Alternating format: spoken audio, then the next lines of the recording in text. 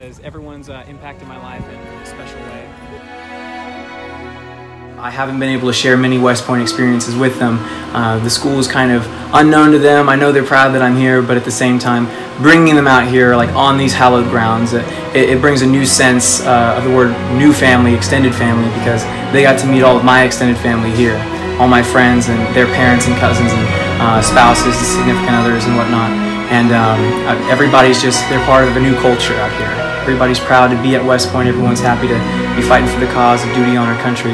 And I'm just as proud to be along there with them. Honestly, it was an exceptional moment, phenomenal really. I was so glad I got to embrace the rings with everyone else. The command of Don rings was truly exciting, and I actually turned over my shoulder, looked right at my parents and waved just a little bit.